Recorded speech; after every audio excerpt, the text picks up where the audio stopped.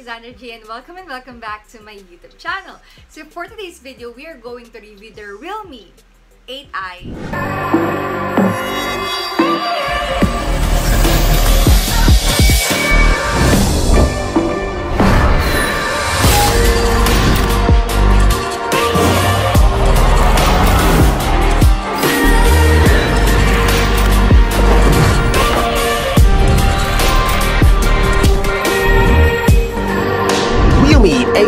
Alright, so this is a phone ng aking kapatid, which is si Sean. And sabi ko sa kanya, I really appreciate itong phone niya. Kasi nung nasira yung iPhone 6 Plus ko, gusto ko bumili ng Realme 8 Pro. Pero hindi ako bumili ng Realme 8 Pro kasi pinagbigay nga ng iPhone 7. And habang tumatagal, like lately, nakita ko na parang mas maganda pala yung Realme 9 Pro.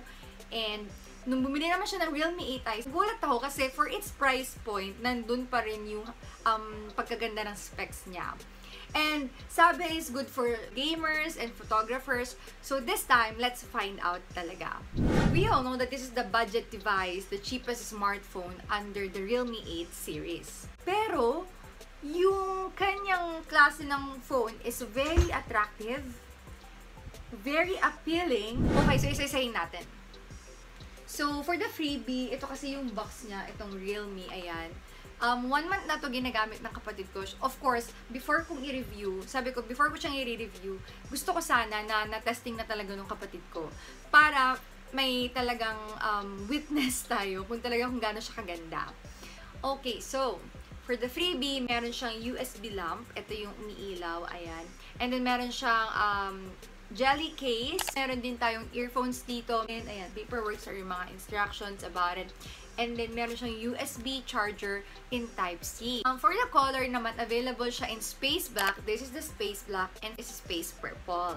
So, actually, mas gusto ko yung space purple, of course. Pero, alam mo, ang ganda rin itong black. Like, iba siya. Medyo nagre-reflect lang kasi itong glass namin dito sa window, nagre-reflect siya. Ayan. But it's so nice talaga. Oh. Ayan. For the full phone specification, meron speaker grill here sa taas, volume in the left, fingerprint on the right, and power button on the right side din. And then, meron headphone jack dito sa ilalim, USB charger dito, nandito na rin sa ilalim, dalawang loudspeaker. So, when talking about the cheapest or the affordable smartphone, meron siyang two configurations. 4GB RAM, which is the 64, and that is 9,990. And ito naman is yung 6GB RAM, 128GB, 11,990. So for the battery, and considering its price point, meron siyang 5,000 mAh. For the charging mode is 2 hours and 30 minutes. Meron siyang 18 watts fast charging. And for the refresh rate naman, make sure na alam natin yung gagamitin natin. Pero for me, I suggest mag-auto-select na lang kayo para wala siyang effect sa battery if ever. Ito yung camera, makikita nyo, ayan. So meron siyang 50 megapixels sa primary camera, which is the wide one. Meron siyang 2 megapixels macro shooter. Meron siyang 2 megapixel depth in monochrome sensor. Front cam na 16 megapixels. Now, let's proceed naman to the performance. For the performance is MediaTek Helio G96 12nm. Do you know that Helio is under a 64GB multi-core that launched around 2015? Let's talk naman about if it is really worth it. For me, yes, it is really worth it kasi pang malakasan. It's very powerful. It's not very pala. It's powerful considering its price point.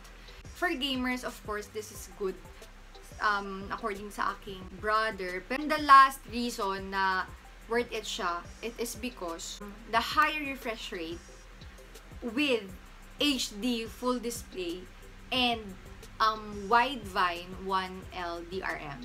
So, sabi ko, why not talaga? It is very worth it and it will always be worth it. Especially now, if talaga naghahanap kayo ng affordable. Okay, so, I'm gonna show you naman yung mga review kapag, like, dun sa speaker niya. Pakinggan natin, kung nga YouTube. Pakinig tayo.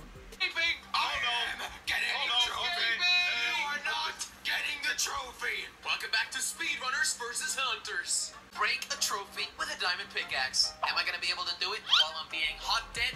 So, yun yung sa speaker niya, pero may gagawa ko na montage about this. For the camera mode, ayan, babasahin ko sa inyo, meron siyang dual view video, slow-mo, time-lapse, movie, expert raw, pano, text scanner, and ultra macro. So, ito yung video, I'm gonna show you. So, kung ito yung front and back. Front and back kasi nakikita dito. So, ayan. Ayan. So, I'm filming now and papakita ko to sa inyo. Ayan. And then, rotate natin. Ayan. Hindi ko alam kung saan ako titingin. Pero, I'm gonna show you. Ayan. So, I'm filming now and papakita ko to sa inyo. Ayan. And then, rotate natin. Ayan. Diba? It's nice kasi especially when you do vlogging. If gusto mo na front and back yung makikita, dual siya, diba? Ayan. Ito yung, para sa akin, ito yung pinakapanalo ng Realme talaga. So, tingnan natin sa camera. Ako kasi I hate filters, yung may mga beautification, something like that, especially in TikTok. Hindi ko inaano yung mga ganun. Okay lang mag-filter, pero hindi yung super, ano na, halata mo na, ganun. So, for the photo, is ito yung front. Mag-picture tayo. Wait lang, may beautification to. Kasi hindi ko to mukha. Ayan, ito yung mga, ano nyo, beautification na dapat natin tanggalin. Skin texture. Okay. Wala na. Ayan. So, ito siya sa camera. Wait lang. Ayan. Ayan. Medyo inverted yung like, hindi medyo, talagang inverted. Okay, and try naman natin sa back. Ayan. Actually, mas maganda yung back. You see, mas okay yung back camera. I swear. Ayan. And nakikita talaga yung pores mo. Wow, ang fresh ko naman dyan. Ang fresh naman sa Android. Gusto ko naman. And then, let's try naman sa video yung pagiging stable niya if ever. Try natin i-video.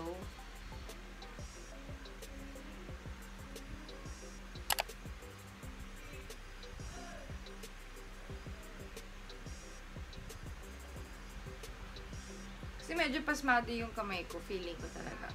So, ayan. Panoorin na natin. Ay, in fairness.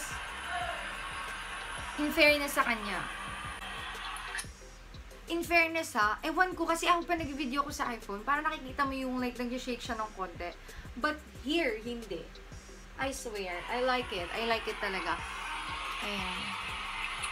Again guys, I just want to say thank you again so much for watching this video. Again, this is the second time na nag-review na tayo ng technology, ganyan.